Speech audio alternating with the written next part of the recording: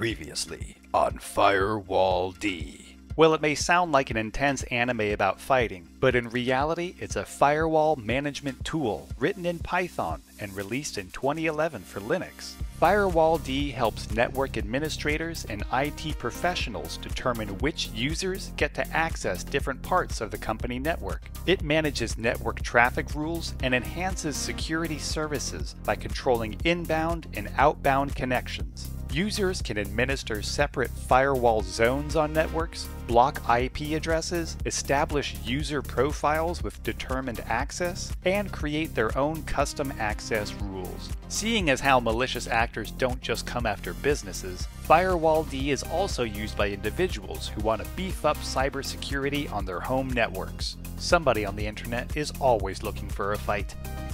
Check out more tech talk and nerdy programming history by following Howdy.com.